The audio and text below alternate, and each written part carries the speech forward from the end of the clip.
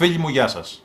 Σε αυτό εδώ το βίντεο θα κάνω με αφορμή όσα ζούμε σήμερα μία αναδρομή στους λοιμούς, δηλαδή στις μεταδοτικές ασθένειες που έπληξαν κατά καιρούς στη χώρα μας, αλλά ήταν και η αφορμή σε πολλές περιπτώσεις να επέμβουν θαυματουργικά οι Άγιοι της εκκλησίας μας και η Παναγία.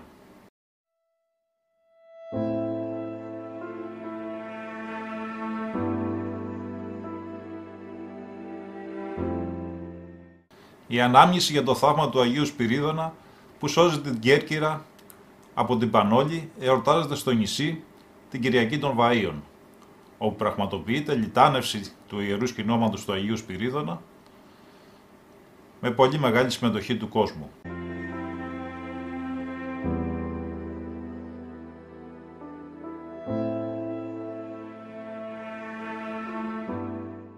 Το 1630 μια φοβερή δοκιμασία έπληξε το ευλογημένο νησί της Κέρκυρας. Αρρώστια μεταδοτική και θανατηφόρα χτύπησε χωρίς διάκριση και έλεος. Ήταν η πανούκλα. Άντρες και γυναίκες, νέοι και γέροι, πλούσιοι και πτωχοί, προσβάλλονταν καθημερινά από την επάρατο νόσο και πέθαιναν τόσο στην πόλη όσο και στην ύπαιθρο και στα χωριά.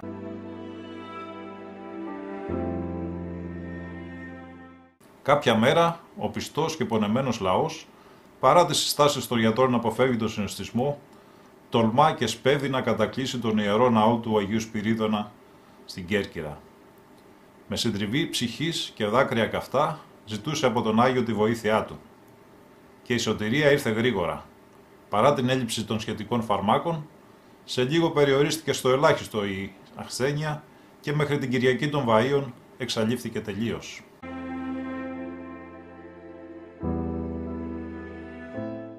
Όλες τις νύχτες κατά τις οποίες η πόλη δοκιμαζόταν από την αρρώστια, πάνω από τον ναό του Αγίου φαινόταν κάτι σαν φως. Ήταν το σημάδι πως ο Άγιος αγρυπνούσε και φρουρούσε τον λαό του. Έτσι το εξήγησαν οι πιστοί της εποχής. Υπάρχουν επίσης πολλές μαρτυρίες από τους νυχτερινούς σκοπούς των φρουρίων για αυτό το φως που έβλεπαν συνέχεια.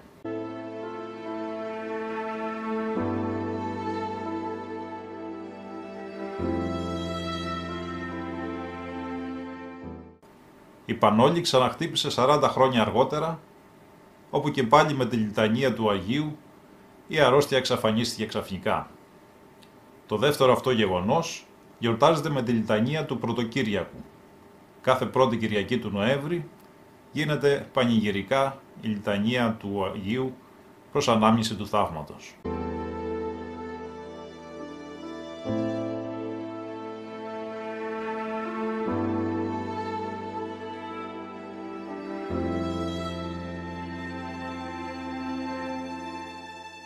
Την 1η Ιουνίου τιμάται από την εκκλησία μας η ανάμνηση της απαλλαγής του νησιού της Λευκάδας από την Πανόλη.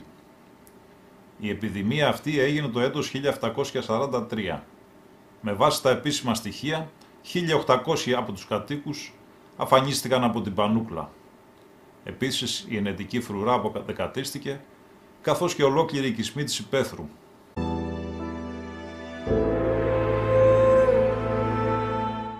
Ο ιερομόναχος Ματθαίος από την Ιερά Μονή Δουσίκου, που είναι κοντά στα Τρίκαλα, έφερε στη Λευκάδα τη θαυματουργή κάρα του Αγίου Βυσαρίωνος, Αρχιεπισκόπου Λαρίσης.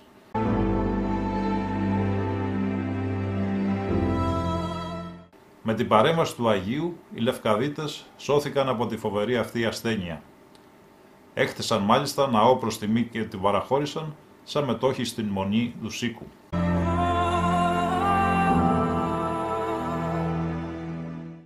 Η περιοχή εκείνη μέχρι και σήμερα ονομάζεται Αγία Κάρα. Καθιέρωσαν επίσης την 1η Ιουνίου κάθε χρόνο να εορτάζεται επίσημα από την τοπική εκκλησία σαν ημέρα ευχαριστήρια προς το Θεό για την απαλλαγή από αυτό το δεινό.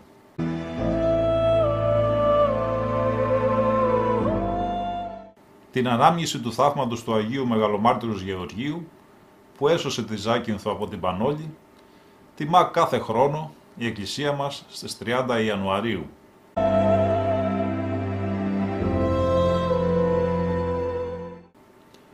Το 1669 ήρθαν από τη Ζάκυνθο πρόσφυγες από την Κρήτη. Έφεραν μαζί τους μεταξύ άλλων και την πολύτιμη εικόνα του Αγίου Γεωργίου του Καμαριώτη.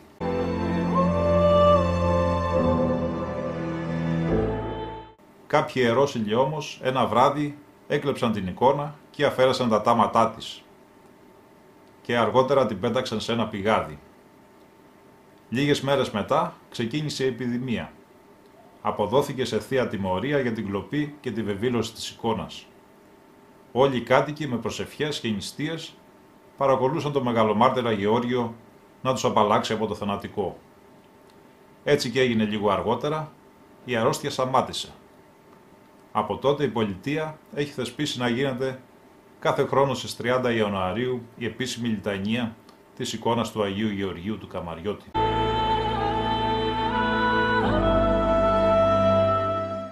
Ο Άγιος Χαράλαμπος καθιερώθηκε το έτος 1854 ως ο πολιούχος της Πρέβεζας.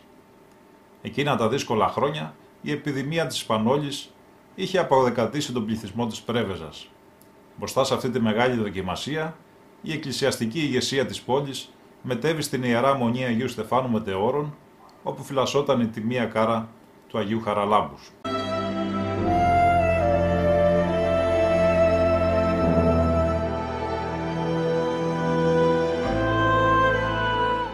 Τέθη σε προσκύνημα και οι κάτοικοι με ευλάβεια, πίστη και δάκρυα στα μάτια παρακαλούσαν τον Άγιο να εξαφανίσει την πανούκλα. Το βράδυ εψάλλει η Ιερά Αγρυπνία και νωρίς το πρωί πραγματοποιήθηκε λιτανία σε όλη την πόλη. Οι οικεσίες των κατοίκων προς τον Άγιο, σύμφωνα με την παράδοση, δεν τον άφηναν ασυγκίνητο και με θαύμα έτσι σταμάτησε την πανόλη. Το θαύμα αυτό το παραδέχτηκαν όλοι, ακόμα και οι Τούρκοι, οι οποίοι είπαν «Να ο Θεός της αλήθειας, ο Θεός των Ραγιάδων είναι ζωντανός». Από τότε ο λαός της Πρέβεζας ανακήρυξε τον Άγιο Χαράλαμπο προστάτη και πολιούχο της πόλης.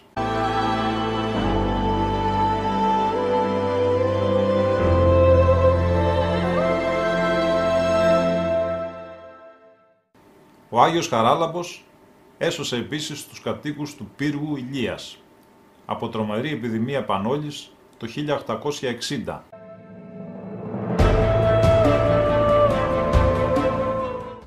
Η νόσας αυτή εξαλείφθηκε από τον Άγιο μετά από θερμή προσευχή προς αυτόν και παράκληση των κατοίκων. Λένε μάλιστα οι κάτοικοι ότι είδαν ένα εκπληκτικό θέαμα. Ο Άγιος με τη ράβδο του έσπρωξε ένα λευκό σαν βαμβάκι νέφος στον ουρανό μέχρι που το έριξε στη θάλασσα.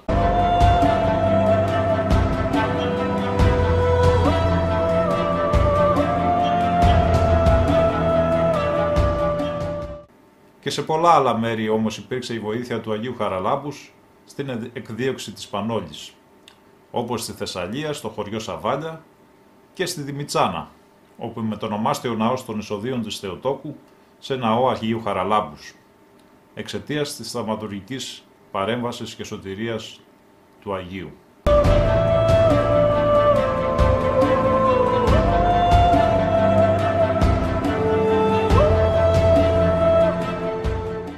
Ο Άγιος Νικάνορας έσωσε πολλές περιοχές από τους λοιμούς. Οι πατέρες του μοναστηριού του Αγίου έφτασαν στα Σέρβια. Έκαναν αγιασμούς για να απαλλαγεί η πόλη από την πανούκλα. Και το θαύμα έγινε γρήγορα. Μάλιστα όταν τελείτο ο αγιασμός, η τιμία κάρα του Αγίου έτριζε μέσα στο ιερό κυβωτίδιο που ήταν τοποθετημένη. Μέσα σε λίγες μέρες, το θανατικό είχε περάσει τελείως.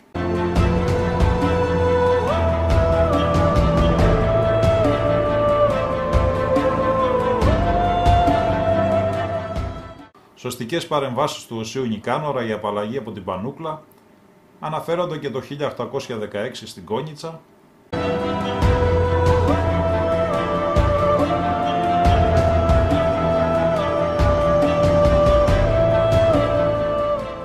και στην Καστοριά το 1814.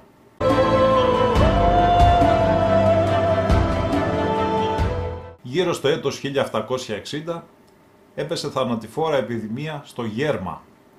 Αμέσως οι κάτοικοι του, για να γλιτώσουν, ζήτησαν από την Ιερά Μονή Τζάβορδας να μεταφερθεί στο χωριό τους η τιμία κάρα του Οσίου, πράγμα που έγινε.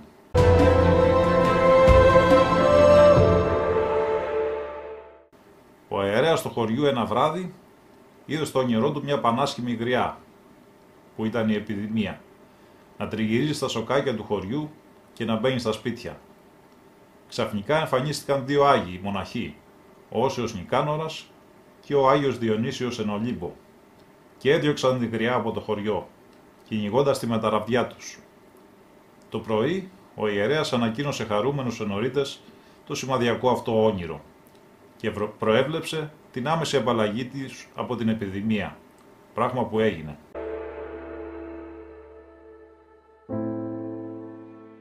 Κατά το έτος 1908, η Καστοριά υπέφερε από βαριά μορφής οστρακιά, με αποτέλεσμα να πεθαίνουν πάρα πολλά μικρά παιδιά.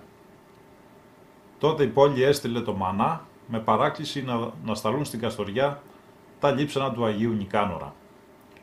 Οι πατέρες πραγματικά έστειλαν τα λείψανα και μόλις αυτά έφτασαν στην πόλη, αμέσως έπαψε το θανατικό. Κατά την έκφραση των Καστοριανών τότε, η αρρώστια κόπηκε με το μαχαίρι.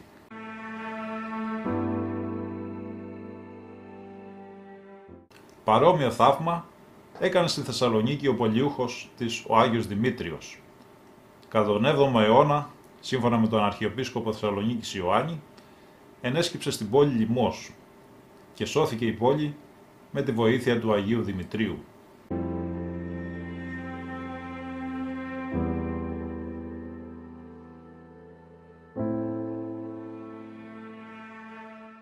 Στη Μυτιλήνη το 1832, το νησί το μάστιζε μια μεγάλη επιδημία πανόλης, η οποία έριξνε στους τάφους κατά δεκάδες Τούρκους και Χριστιανούς, ανεξαρτήτως τάξεως και ηλικίας. Συνεργεία ιατρών ήρθαν από την Κωνσταντινούπολη και όλα τα μέτρα ελήφθησαν, χωρίς παρόλα αυτά να υποχωρήσει η πληγή της θανατηφόρου πανόλης.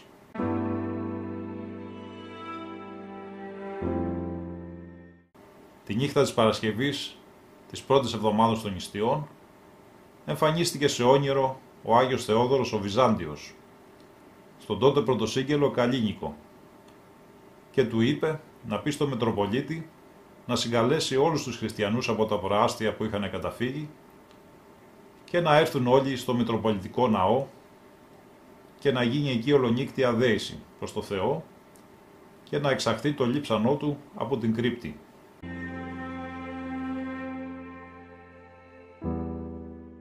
Ο πρωτοσύγγελος δεν έδωσε σημασία στο όνειρο, αλλά μία εβδομάδα αργότερα εμφανίστηκε πάλι ο Άγιος, πιο αυστηρός αυτή τη φορά. Έτσι, μετά από άδεια που έδωσε ο απελπισμένος Τούρκος διοικητής, πλήθη χριστιανών μεταθερμής πίστεως μαζεύτηκαν στο ναό και προσεύχονταν εκεί μέχρι το πρωί για την υγεία τους. Έγινε μετά η λιτανία του σκηνώματος του Αγίου. Από εκείνη την ώρα και μετά, κανένας θάνατος δεν σημειώθηκε. Η πόλη ονόμασε τον Άγιο Θεόδωρο Πολιούχο και Τούρκοι και Χριστιανοί ευχαριστούσαν τον Θεό και τον προστάτη Άγιο για το μεγάλο θαύμα.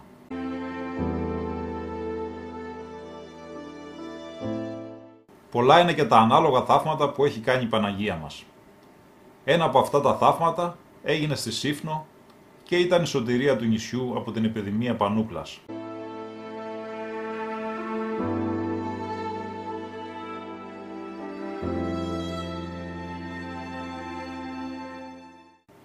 Ήταν την ημέρα της αναλήψεως του Κυρίου το έτος 1676.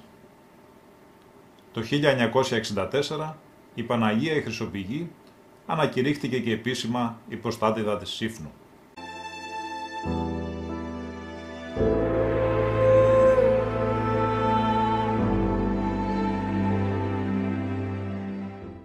Θαυματουργική επέμβαση της Περαγίας Θεοτόκου έγινε και όταν φοβερή επιδημία πανούκλας είχε απλωθεί σε όλη σχεδόν τη Μεσσηνία και είχε σκορπίσει το θάνατο και τη δυστυχία γύρω στο 1755.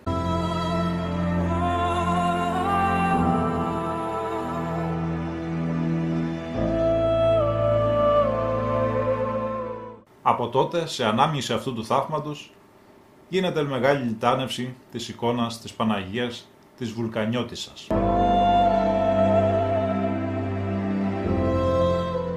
Πάρα πολλοί κόσμος, ανάμεσά τους και νέα παιδιά, συνοδεύουν την εικόνα της Παναγίας και διανύουν απόσταση 20 χιλιόμετρων πεζοπορίας.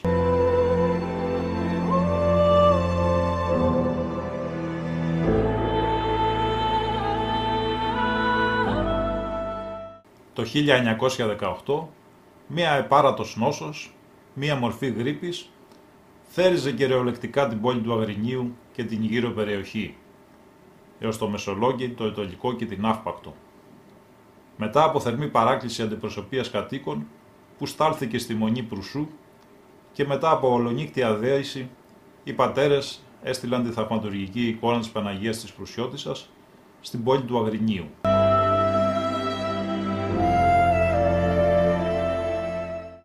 Αμέσως το κακό σταμάτησε και ακολούθησε 24ωρο προσκύνημα με εξομολόγηση και κοινωνία των κατοίκων. Το θαύμα έγινε και στις άλλες πόλεις όταν πήγαινε εκεί η εικόνα, στο Μεσολόγγι και στο Αιτωλικό. Υπάρχουν πολλές μαρτυρίες του θαύματος από επιζήσαντες κατοίκους της περιοχής.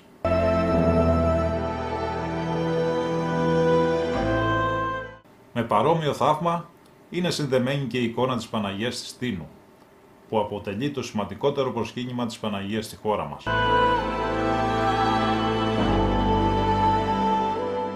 Το 1822 η μοναχή Πελαγία είδε σε όραμα την Παναγία που της υπέδειξε που θα βρεθεί η εικόνα της. Μετά από λίγο εμφανίστηκε πανόλη στο νησί της Στίνου και οι έρευνες συνεχίζονταν άκαρπες. Στις 30 Ιανουαρίου του 1823 η εικόνα τελικά βρέθηκε κατά τις εργασίες θεμελίωσης ενός ναού στο σημείο που είχε υποδείξει η Αγία Πελαγία. Πλήθη λαού συνέρευσαν στο σημείο για να προσκυνήσουν τη σεπτή εικόνα. Λίγες μέρες μετά εξαφανίστηκε και η πανόλη από το νησί.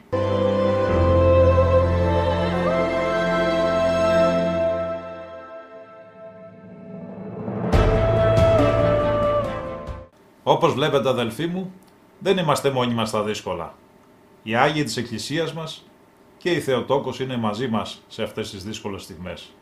Αρκεί να προστρέχουμε σε αυτούς με πραγματική πίστη, ζητώντας ταπεινά τη βοήθειά τους. Σας εύχομαι καλή Ανάσταση, με υγεία και να ξεπεραστεί γρήγορα αυτή η κατάσταση που ζούμε σήμερα.